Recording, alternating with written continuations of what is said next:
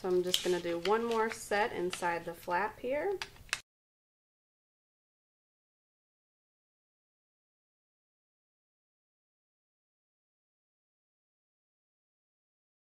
So now I have my craft, I poked the holes with my craft pick, and I'm going to use my craft file to make those holes just a tiny bit bigger because I can't really thread any ribbon through those tiny little holes. So I'm just going to continue to do that, and those little craft pick holes just serve as a guide. Now I have all of our glimmer screening on there that I want. And actually another little tip is to kind of make it flow on the front. You can kind of just go around your edges with that same London Fog ink so that it blends together.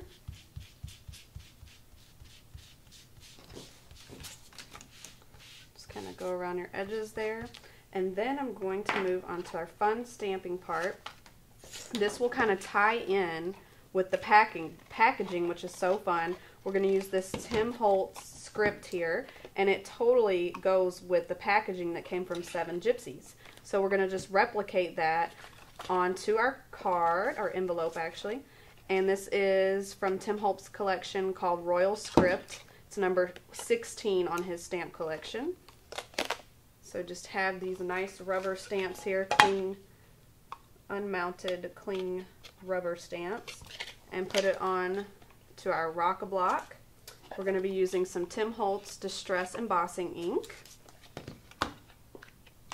And this works just like glue for our embossing powder. Get our stamp good and covered, and then just go to town on our envelope in all fun directions. No set way of doing this here. And remember, with the Rock-a-Block, you're just going to do one solid rock.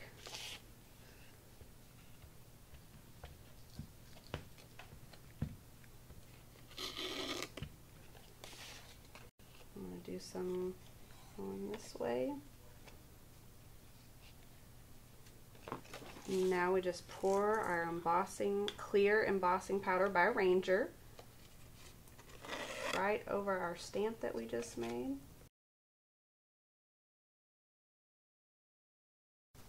You can kind of swish it around to make sure you're getting it right on your stamp.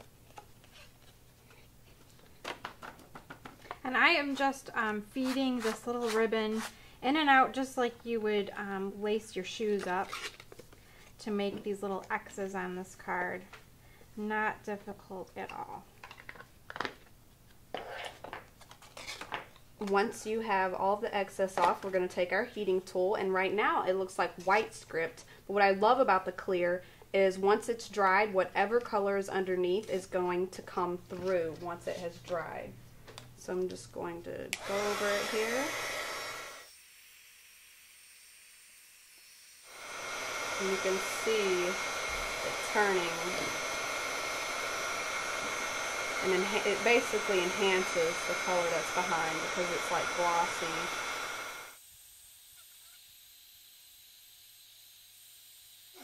Cool.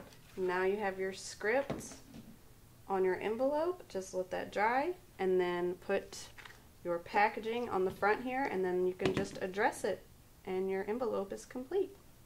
So I am done with this part, and then our last step is to punch some holes and hang our little butterflies. And these also were cut out from some graphic 45 paper. This is how the sheet looks, and we just trimmed around the individual butterflies and put some glossy accents on them. So I'm gonna just show you that real quick, and then these are already have been drying. So those are all dried, and the way glossy accents work is you just cover your cutout image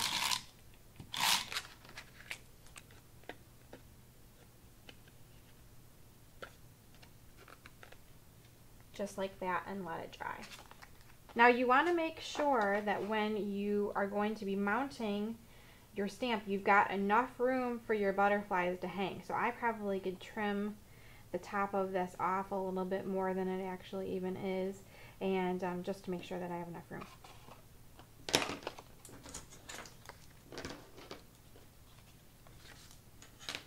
Miranda, do you want to punch the holes in the wings for the butterflies just using the craft pick? Yes, ma'am. Just at the very tip of the wing, just like I did on the original card. And I'm going to trim this off.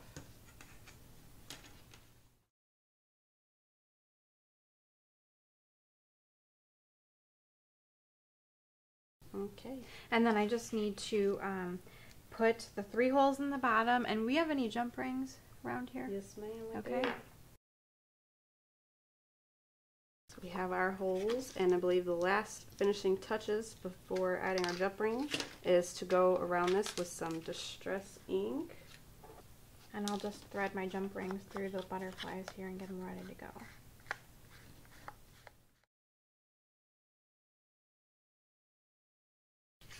Right.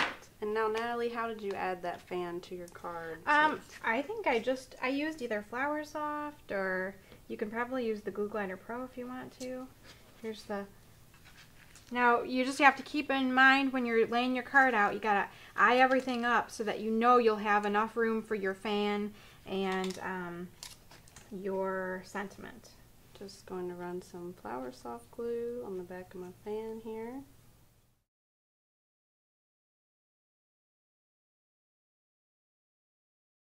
Okay, there are my butterflies. Last thing that I am going to do is just put some pop dots on the back of this, and we'll be all set to go.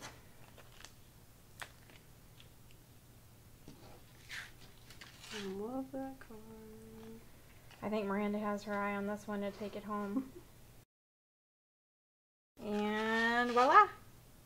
So now our card is complete. Yep. And All done. awesome.